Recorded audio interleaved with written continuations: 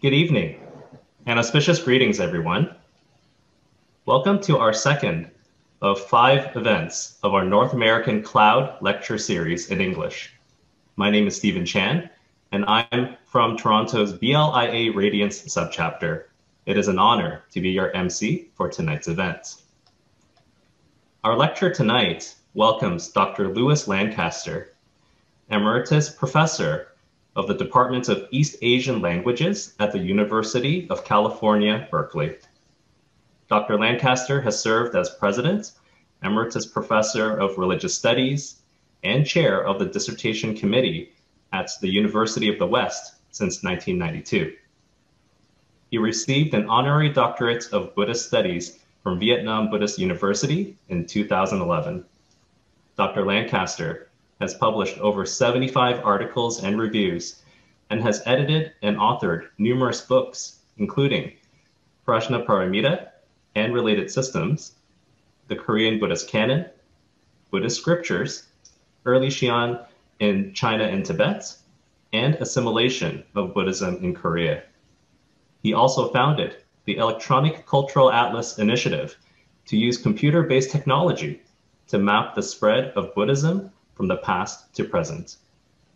Dr. Lancaster was a key figure in the creation of descriptive catalog and digitization of the Korean Buddhist canon. He was awarded the 2014 Grand Award from the Korean Buddhist Order for his contribution to Buddhism. Amazing accolades indeed. Our lecture title tonight is Wisdom and Ability. While many of us may equate wisdom as a noun or something that is had in varying amounts by different people, Dr. Lancaster has mentioned in previous lectures how having wisdom may not always be a positive thing. In a day and age where information and knowledge is plentiful, fleeting, easily accessible, ranging in accuracy, and prone to change, seeking the truth is both essential but a cautionary journey. If you are a fan of Dr. Lancaster's lectures as much as I am, I'm sure we're all in for a treat tonight. After the lecture, there will be an opportunity for you, our audience members, to ask questions in the Q&A function of Zoom.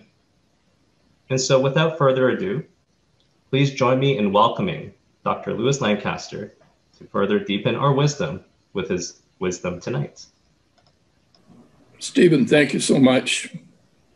And it's a pleasure to have contact with so many people. So I appreciate all the people who have helped organize this series of lectures. And I know that it's been a number of you who are here online, and my thanks to all of you, as I'm sure the viewers thank you for what you've set up. So I'm speaking tonight, as Stephen said, on wisdom and ability. The ancient Greeks outlined the process of acquiring what they call wisdom. They said first there's information, which includes factual data. And from that information comes our knowledge. And this knowledge leads us to wisdom. It all seems very straightforward. Yet there are 2 famous questions that the poet T.S. Eliot asked. Where is the wisdom we have lost in knowledge? And where is the knowledge we have lost in information? I think of a Google search and realize that I'm given millions of pages of information, but I am not always directed to those pages that may provide the knowledge I am seeking. My knowledge may indeed be lost in those millions of pages of information. It is possible that the very thing I seek is only found on page 133,452. But I will never look at 100,000 pages of search result. The knowledge I seek is lost somewhere in the immense amount of information I have before me. But I think that an even more difficult question is, where is the wisdom we have lost in knowledge? I admit that I have struggled to know how to approach this issue. Then it came to me. We have a situation in the world that exemplifies the loss of wisdom even when knowledge exists. On May 7th of this year, the control room computer system of Colonial Pipeline Corporation received a ransom note asking for millions of dollars. Hackers threatened to take control of their whole network of more than 5,000 miles of oil pipes. The message came from a group known as DarkSide. The pipeline company was powerless to stop the manipulation of their software, and the damage covered everything from management of the pipeline to customer billing and all financial records. Well, within a few hours, the company was forced to comply, and they paid millions of dollars in ransom using 75 Bitcoins. That is, the understanding of our digital system on the part of the engineers who did this crime extends to virtual money, Bitcoins. They don't leave a paper trail of deposits for law enforcement, even though they paid within hours. The results were damaging to lives all over the East Coast.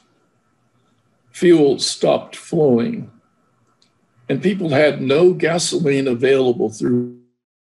This terrible and criminal act has allowed me to understand what the Buddhist texts mean when they say that wisdom is like a poisonous snake. Held the wrong way, it can turn and kill. If what those software engineers did was something quite remarkable.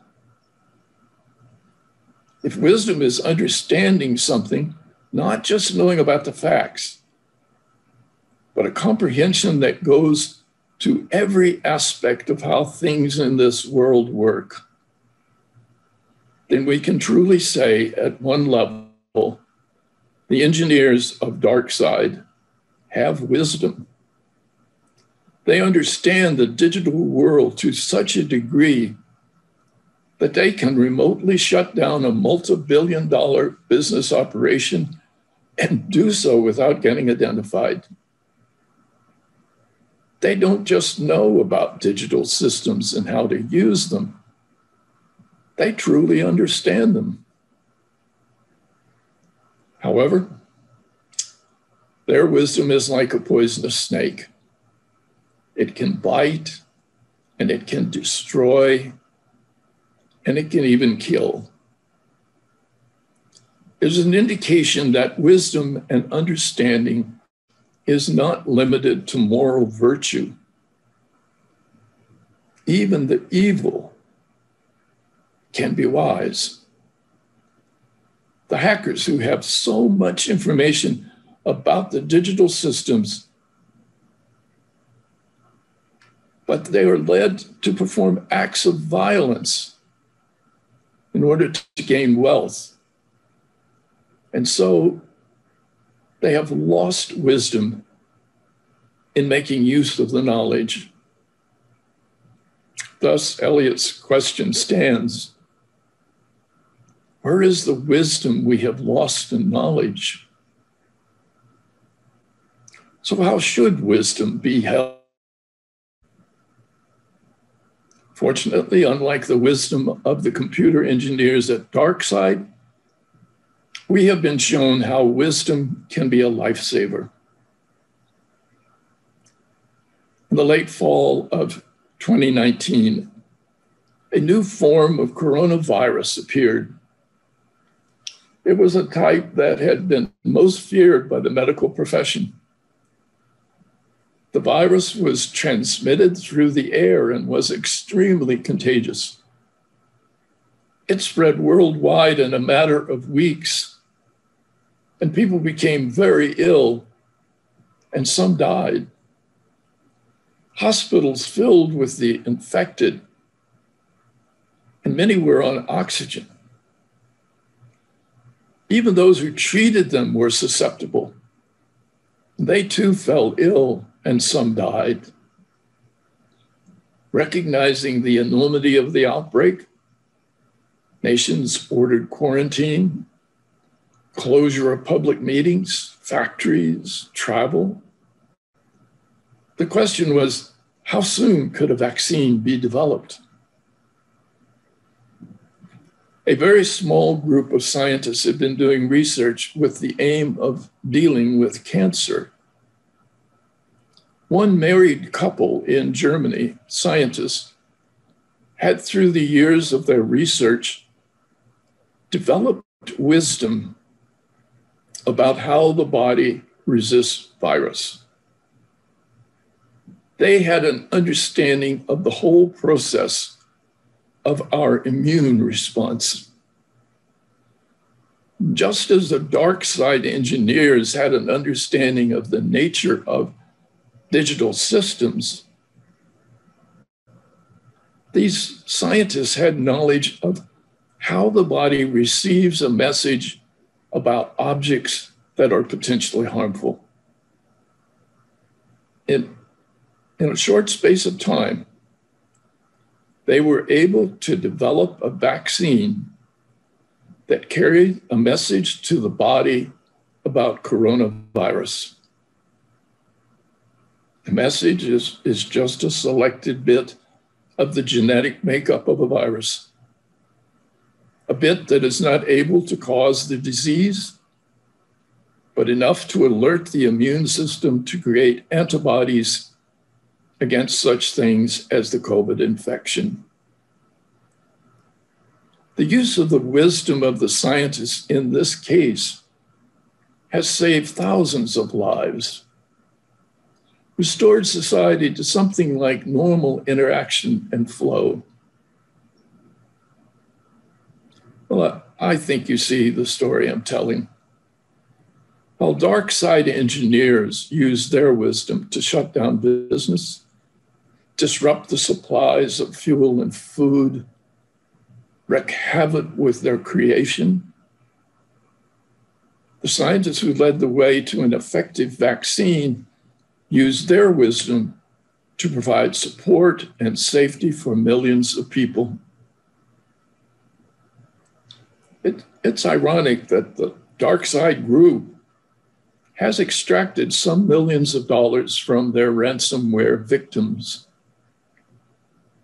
And it's a very small sum compared to the earnings of the German husband and wife team who were at the heart of the Moderna vaccine development. This couple have become billionaires almost overnight. There are situations where I know a lot, but have little understanding.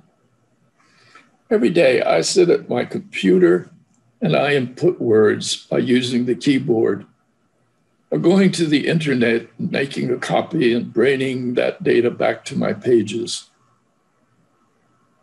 I know a lot about using the mechanisms of the digital age, but I understand very little. I don't understand the coding necessary to perform a function so that the pressure of my index finger on one of the keys of my computer produces a recognized letter in front of me. I just know that it works. That's enough. This is the difference between knowledge and wisdom. Well, in academic life, I've seen many people who have extraordinary vision and wisdom in one side of life, but are unable to extend that wisdom to all of life. So Socrates may have been right when he taught that much of human wisdom is not very valuable. Much of what passes for wisdom is not really a definition of it. For example, am I wise when I admit to some weakness? Or when I'm tolerant of uncertainty? Or spend time in things like inward exploration? Is this wisdom? I would like to think that being wise means how to live in this world. The challenge is, how are we to achieve wisdom in our contemporary world? It's ironic that while we have enormous resources at our disposal, there are many unsolved problems. As I just mentioned, the amount of our digital information is beyond any level ever known in this world. It is estimated that if all the information that is on the internet were to put on old-fashioned CD-ROMs, and those disks were to be lined up, they would encircle the world at the equator 270 times. Now, you would think this would be sufficient information to answer most questions about the world, the people in it, and the issues related to society. And yet we have ever more dire warnings of how we are changing the very environment that is needed for survival. So how can we have wisdom generated from our knowledge? There is no computer app that gives us a path to wisdom. One of the most popular television game shows is Jeopardy! It's unusual in that the MC gives an answer, and the contestants must provide the question that would lead to the answer. We don't have a show that deals with wisdom. We don't have an MC who describes a reality in the world, and the contestants must provide the question of what aspect of wisdom was necessary to bring it about. In preparing for this talk, I reread one of the Buddhist texts known as The Perfection of Wisdom. It describes a group known as bodhisattvas, those who have achieved high levels of understanding and wisdom. However, they are described as having troubles. We're told in the text that wisdom is beset by many troubles. As a result, some bodhisattvas can't hold on to their wisdom, can't use it in the right way. Those who are unable to deal with wisdom abandon it before they have achieved a full perfection of it. They revert to greed, anger, and delusion. They're said to be like an unfired clay pot, which is taken to a stream to be used to carry water. But the unfired pot is unable to hold water and simply dissolves and falls to pieces. Some bodhisattvas lose perspective. And even though they have glimpsed the vastness of the ocean, their attention gets fixed on the muddy water in an elephant's footprint, and they lose sight of the great and beautiful blue sea. I think the dark side engineers fit this model. They have seen and understand the potential of the digital realm.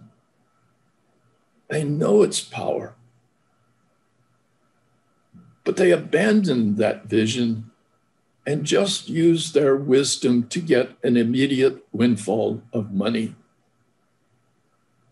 As a result, like the bodhisattvas who slide back into old ways of acting, these engineers will have to stay hidden. They will be forced to spend every day with the thought that they may yet be caught and punished.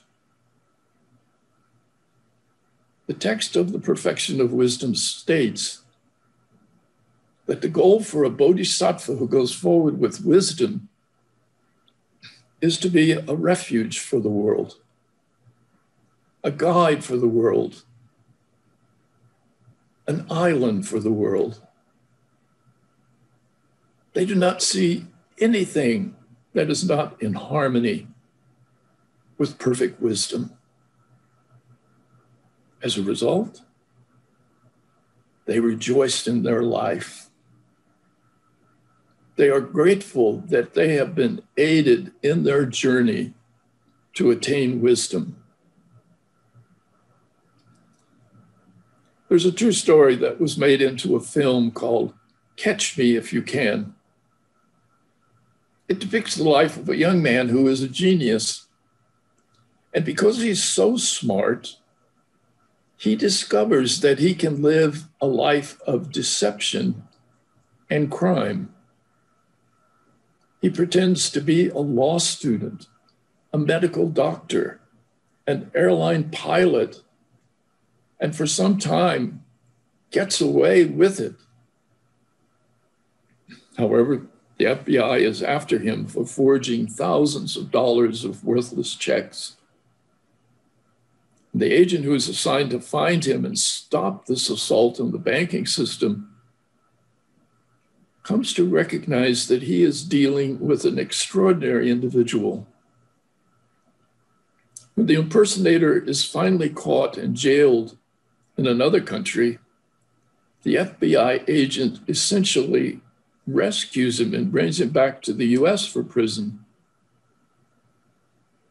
After a bit, the FBI seeks help from the genius and finally offers him freedom if he will use his wisdom to help them protect against fraud and embezzlement. And so he begins to use his wisdom in service to law enforcement.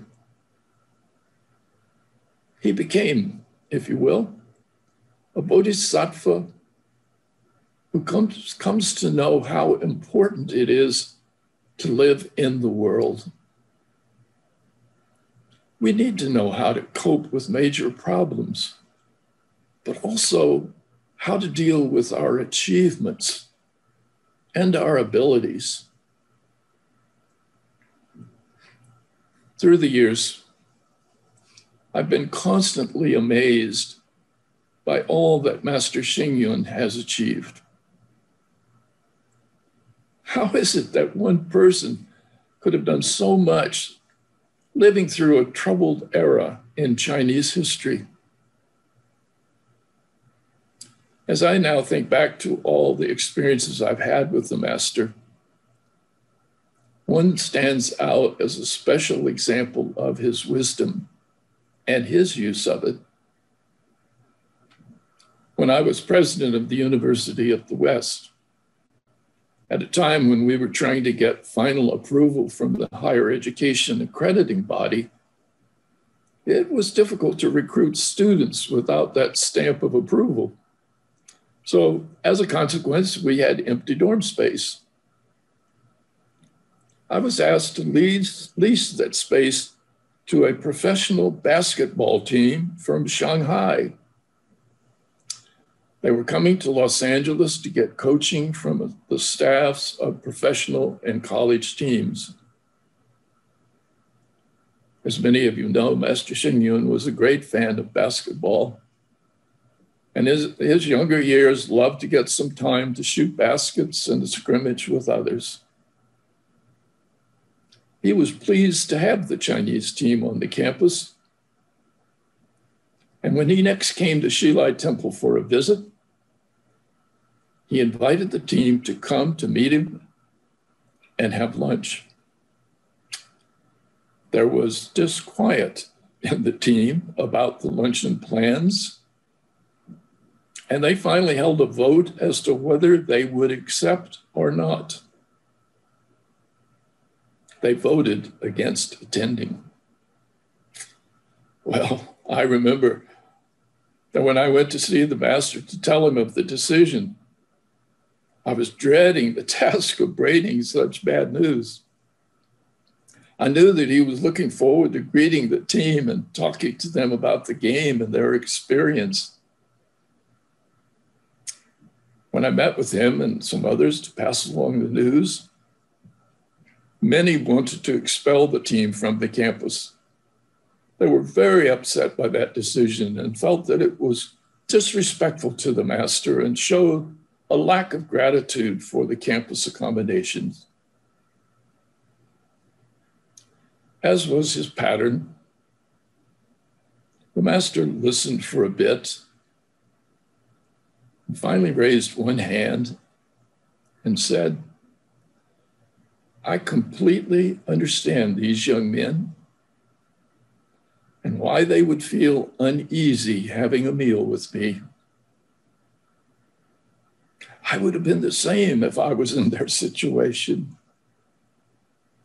Leave the boys alone, but tell them that I'm praying for their success. Even when being rejected, his first thoughts were for the welfare of those young men. He had no anger, just understanding and compassion for a group who were ill-prepared to enjoy the setting with monastics and non-sport people." As I remember that moment, it was a gift to see someone display wisdom and quiet concern, while others were filled with anger and resentment. No wonder the master has built a global community. No wonder that he survives hard times and moments of great achievement.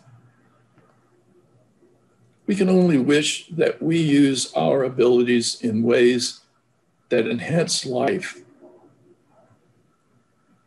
that we don't give in to exploiting opportunities without compassion and concern for those who are affected by our action.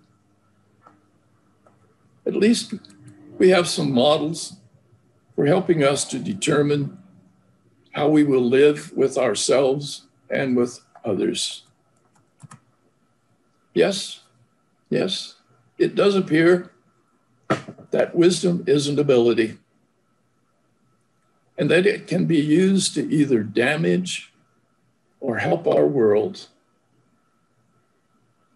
The challenge is before us in every day, in every moment. May we all hold on to whatever level of wisdom we possess in such a way that we do not harm or limit the happiness and the success of others. Thank you very much. Thank you so much, Dr. Lancaster. It was just really, really enlightening to hear those examples of how wisdom can be used for good and for evil. Yet there is, in a way, an aspect of impermanence, if I'm interpreting it correctly, is that you can always flip it, that wisdom, from a weapon to become a constructive tool. With those wonderful stories, and also to cap it off with that story about Master Xing Yun, such an amazing role model to the global community in terms of how to use that ability of wisdom to hone it with compassion and understanding, and then we can definitely lessen or do no harm to others. So thank you. Thank you for those stories and your insights. At this point, we'll also be taking questions from our audience members. We'd like to invite our audience members to use the Q&A function to ask questions, or for our watchers on YouTube as well to ask their questions away, and then our panelists, our IT team, will help populate the Q&A function. And so I do see a question there right now, Dr. Lancaster. So I'm going to go ahead and read it out. So, in the Buddhist perspective of wisdom, is there wisdom without morality? Yes, thank you for the question, and thank you for your comments, Steve.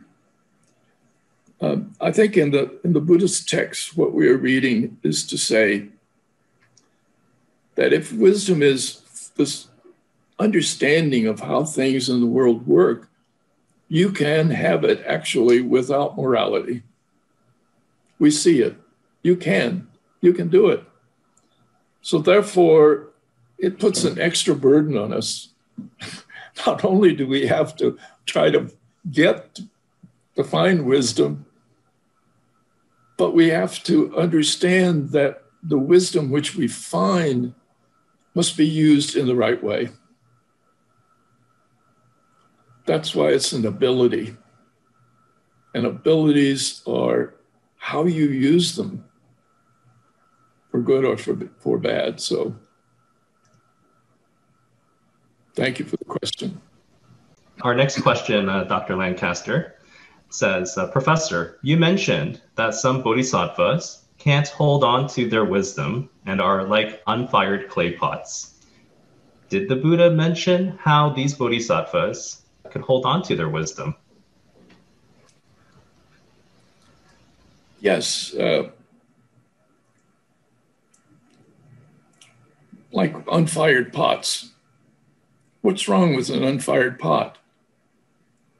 They're not ready to receive water.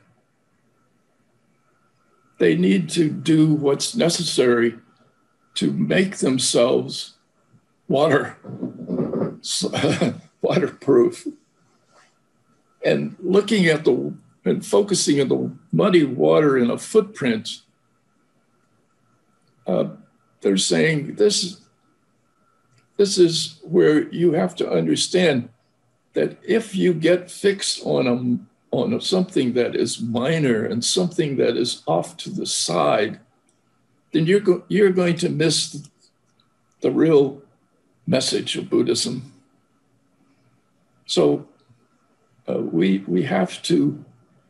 Buddha was saying to bodhisattvas, do your practice. Make yourself ready to perform at the highest level you can. Deal with your issues.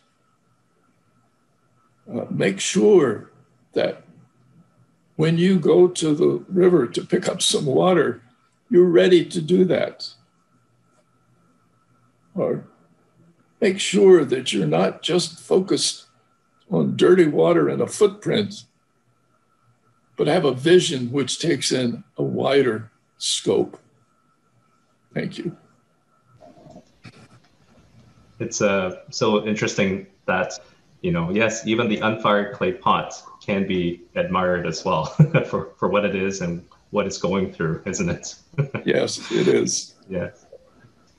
Our next question is actually coming from our YouTube side, from Neptune Ing. So it says, hi, Dr. Lancaster, this is Neptune here. Thanks for your lecture. Can you please differentiate prajna from wisdom, please? Oh, well, wisdom is just our equivalent for the Sanskrit word prajna. Prajna as a word has the prefix pra, P-R-A, and that means going far beyond something. And J and A is cognate with our English word know. So this prajna simply means that you go far beyond the usual knowledge.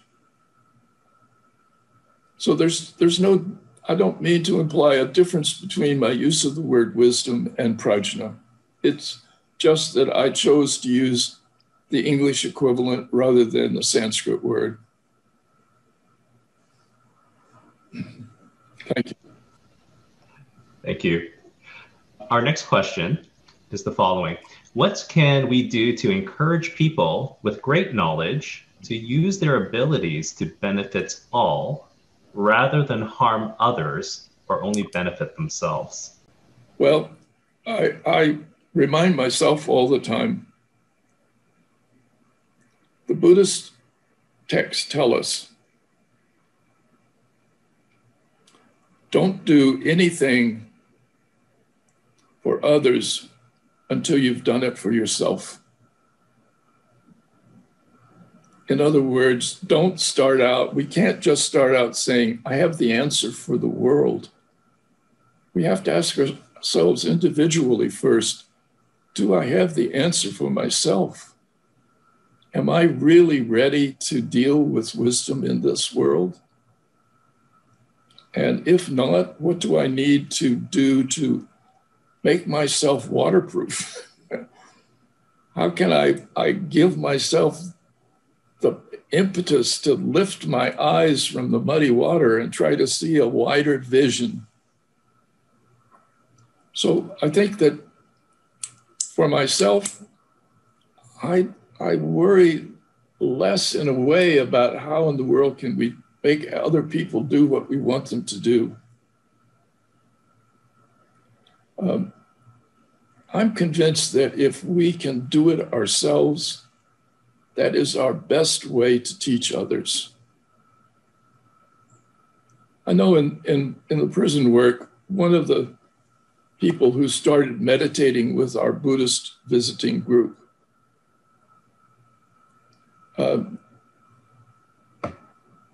attracted other prisoners. He never said anything.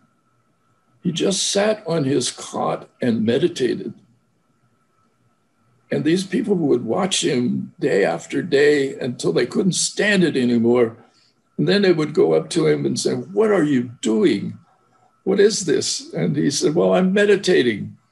Well, what's meditation? And before you knew it, he had brought another person into wanting to deal with that aspect of their life. And he did it by doing it himself and continuing to persevere and to do it all the time. And that's a way which any of us can use. We may not have a worldwide audience. We may not have a way to influence the people we would like to in one sense. But in another sense, we are incredible teachers for everybody who's around us. We teach them wordlessly sometimes. And maybe that wordless teaching, as the Buddhist texts say, wordless teaching may be the best. Just by looking at us and seeing what we do, people will learn. Thank you.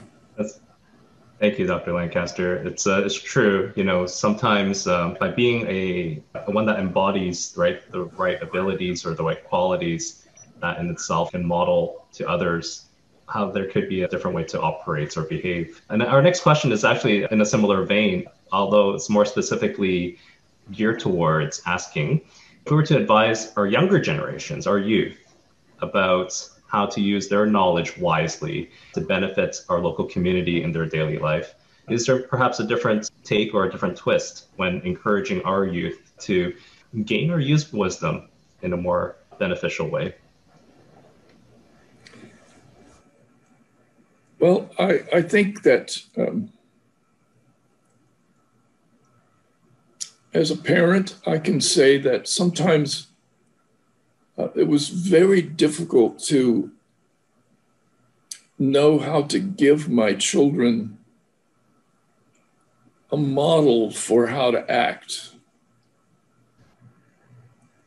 Well, I think that with young people, they need a lot of different kinds of models. They don't just need one. Life is complex. So I remember Carl Jung, the psychologist, and somebody asked him, Dr. Jung, does your son come to you for advice? And he said, no, I'm his father. He goes next door to the woodworker and asks for his advice. And they said, well, does that upset you? And he said, no, because the woodworker's son is over here all the time asking for my advice. In other words, we live in a societal world, and we need to help our children be in an environment where they see a variety of models that they can look to and admire. And I think we have to be very careful that we don't create a situation where our models are negative. And I think people who make movies are always on the demand on them for societal issues are very great, and television shows. What are they modeling for the youth who watch it? And how do you begin to help people, and particularly young people? I'm living with my sister in Los Angeles during this time, so we're together during the quarantine. And I take a walk every day. And there's a little 5-year-old boy, he's now 6. And he likes to greet me. And he watches me as I walk by with my cane, old man.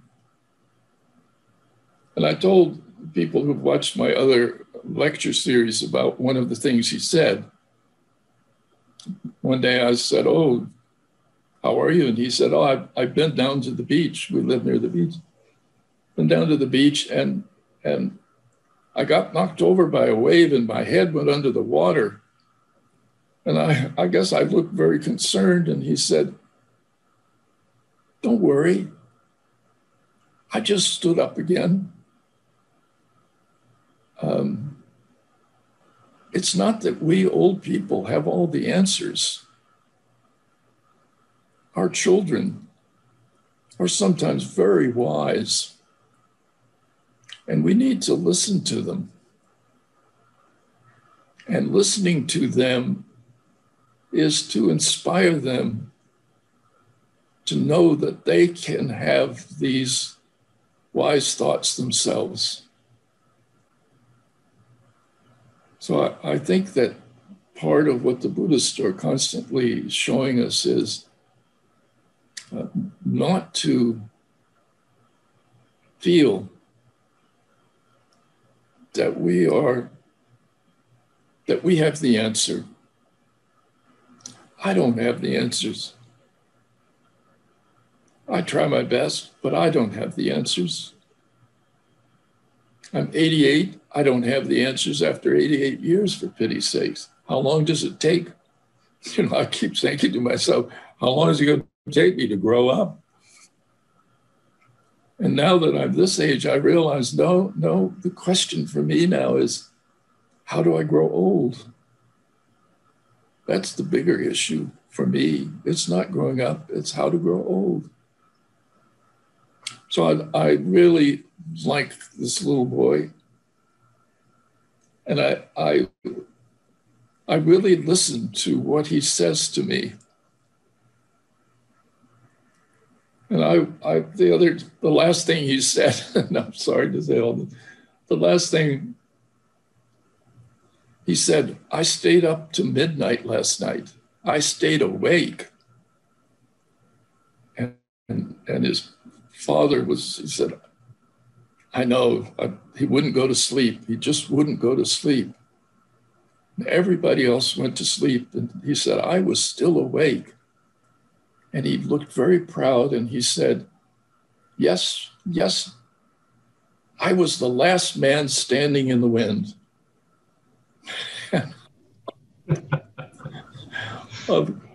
That we all need to feel that sometimes, to be Absolutely. persistent, to have the energy to do some things. And once in a while, we'll be the last one standing in the wind. But that's this idea that if you want to accomplish something, it's work. And it's not so straightforward. And we have to be open to the differences, the constant change, all of these issues. But thank you. Thank you, Dr. Lancaster. It certainly reminds us that it takes a village to raise a child.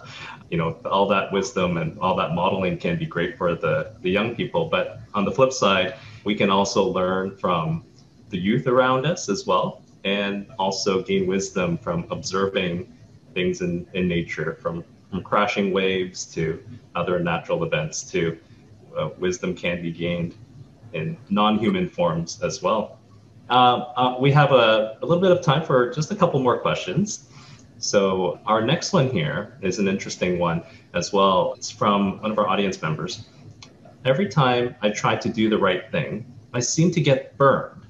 My wisdom tells me to retreat from everything.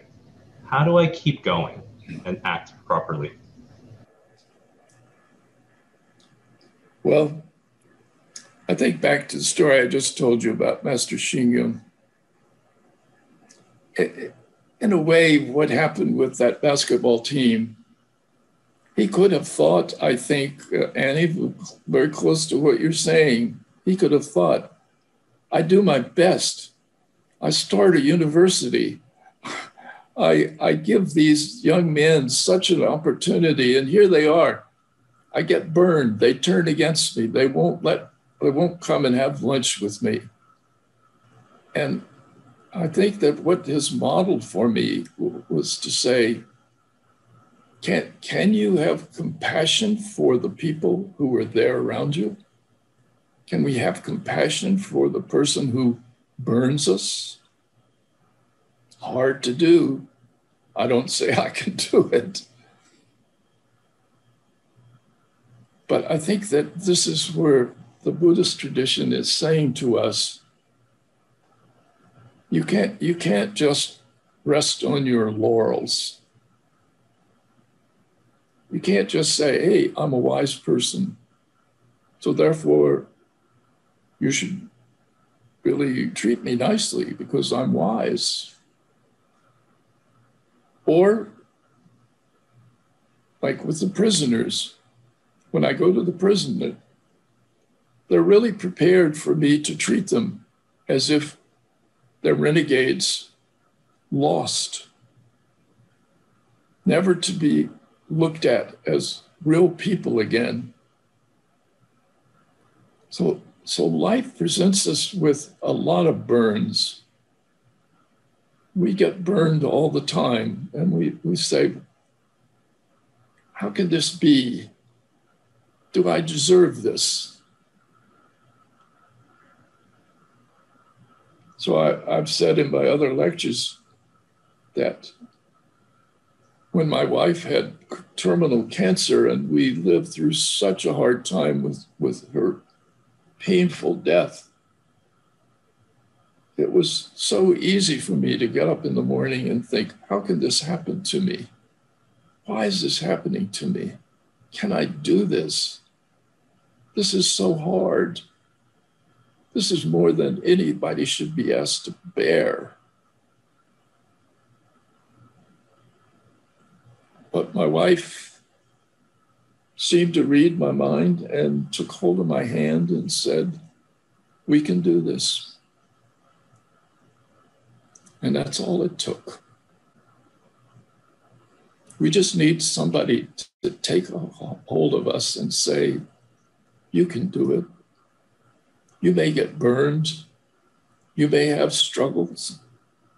You may have things that just seem like, for pity's sakes, why do I have to face such troubles, such hardships?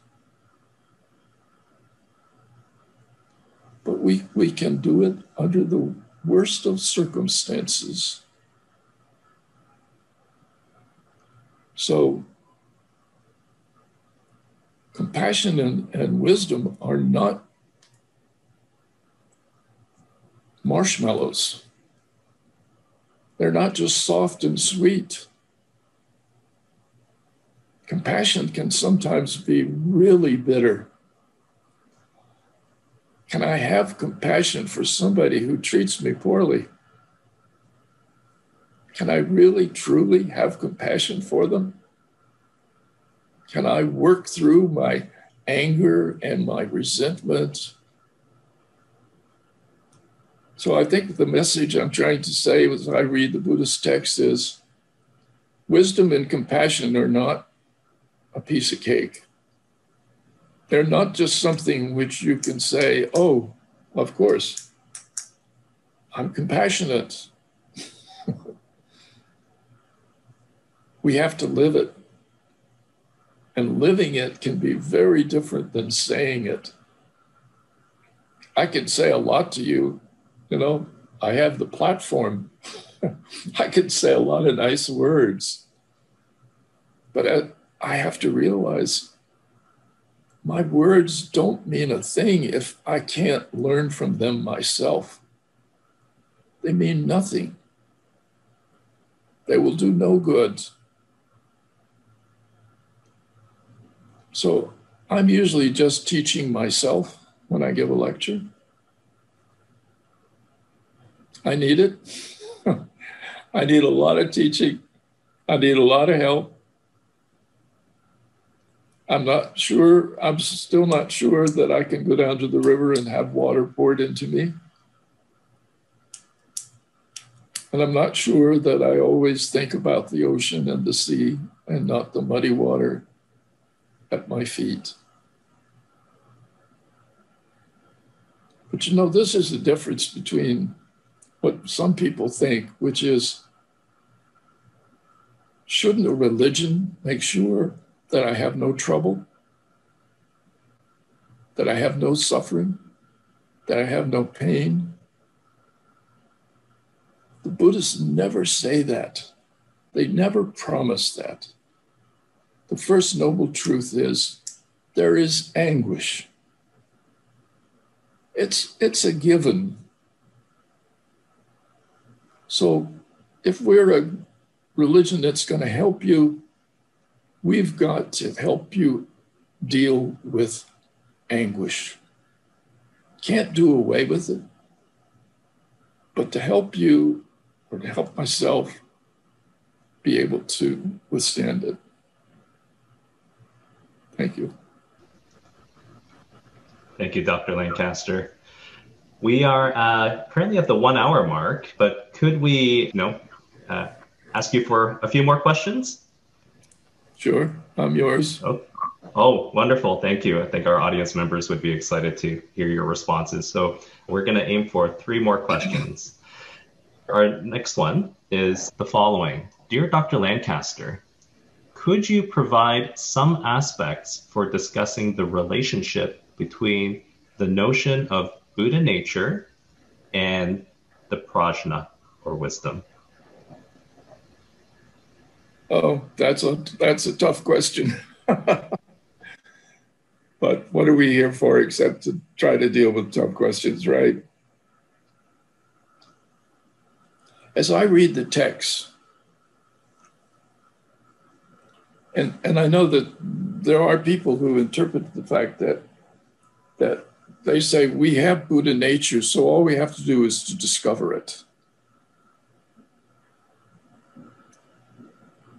But many of the texts that I read it slightly differently. I read it that they say, we have the basis for Buddha nature. Now do something about it. We have the basis, it's all there.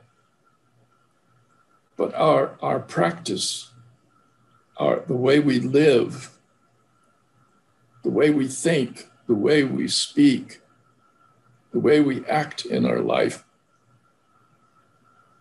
that is the wisdom which helps us to take that basis for Buddha nature and help bring it to a reality. I'm not sure that it's so easy, that it's just lying there within us, waiting for us to see it and stumble over it and say, oh, I didn't know I had this. I have Buddha nature. It's like saying, you got all the ingredients. You have everything that you need for this. Now you must use your ability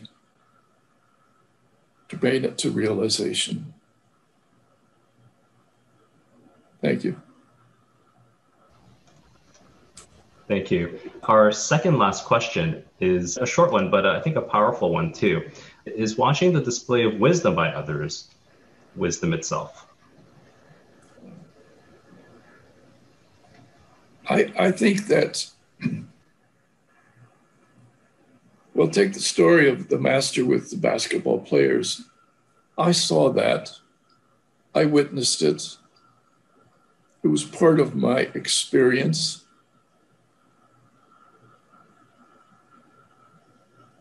But I have to say that just seeing it, as impressed as I was, it didn't mean that I could do it myself.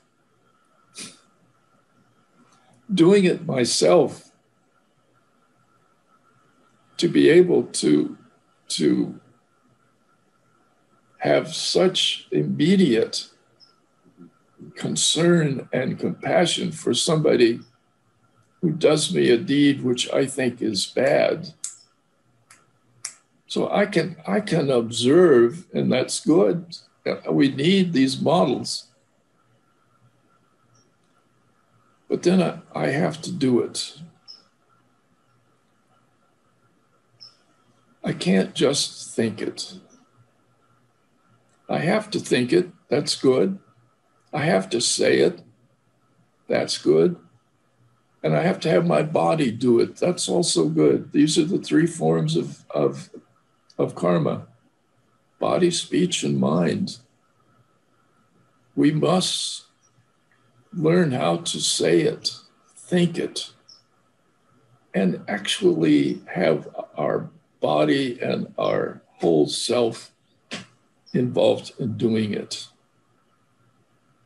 Now, it is really helpful if you're learning how to swim. It's really helpful to see somebody swim.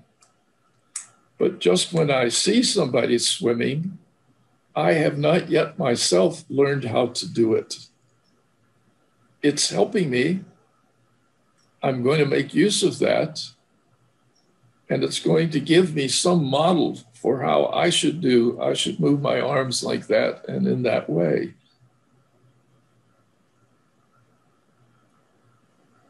But seeing another person do it, as wonderful as that is, there are times when you can only sit there and say to yourself,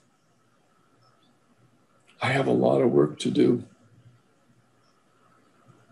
I have a lot that I need to do to myself, because I wouldn't have acted like that. I wouldn't have been like that. And yet there's somebody who didn't act like I would have acted. So I need to think about it. And I need to sometimes do practice with things that are smaller,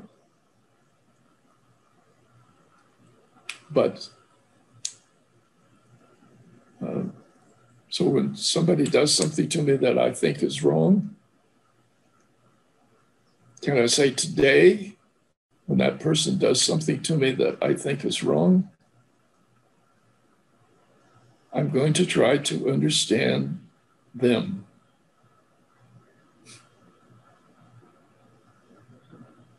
This is all work, but it's good work. And it's like a day when you accomplish a lot. At the end of such a day, you feel good. Today, I finished doing something which I've been trying to finish for a long time. So we get our rewards, and we get them directly. So thank you. As a swimmer myself, I appreciate that analogy so much, Dr. Lancaster. It's so true that just by observing an Olympic swimmer doesn't mean that we can immediately become one. And perhaps even with the way they're doing things, if we were to try it right away, we might even hurt ourselves. And so we should do things a bit at a time and celebrate the success of that incremental growth. Absolutely. And so I'm going to bring to you our final question for tonight from Dean. It says, wisdom begins when the I is not the center of our knowledge. Should we not view the world as a flowing river, and our experiences are just as flowing on a raft down the river as part of the river itself? I certainly agree that the ego has to get out of the way. Somehow or other, ego has to get out of the way.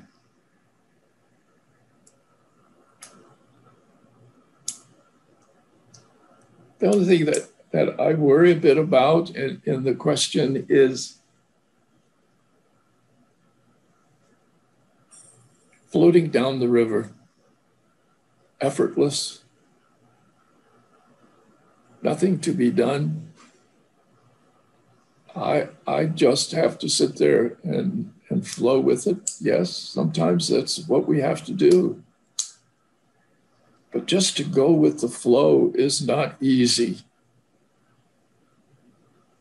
It's not always easy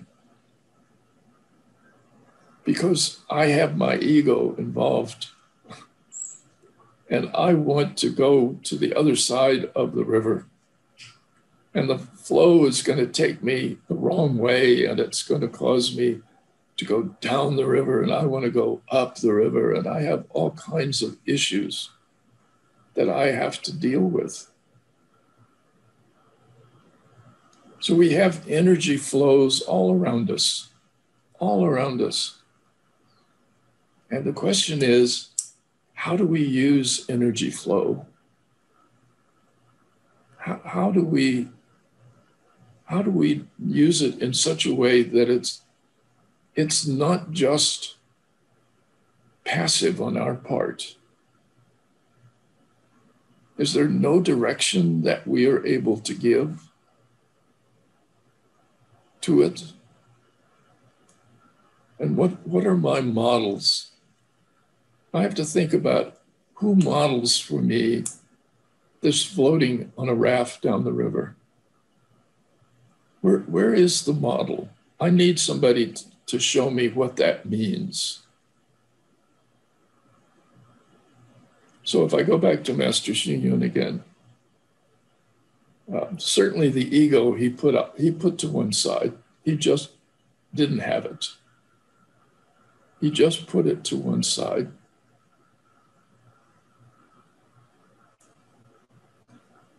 But he wasn't powerless.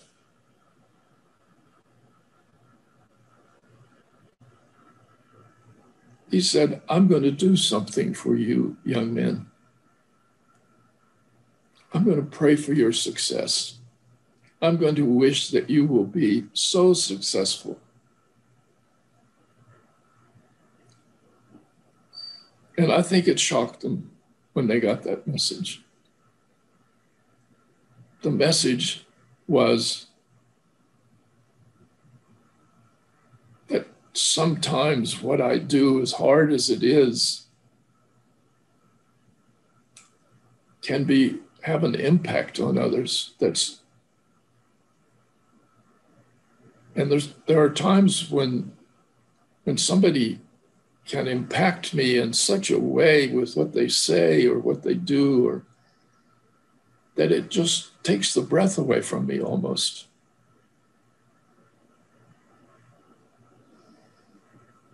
So we struggle in our lives with how to go with the flow, and yet not be completely passive.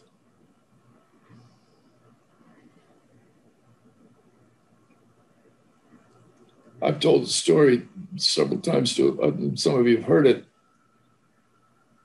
that I decided in the LA traffic that I was going to practice the perfection of wisdom, which is one of the perfections is patient acceptance.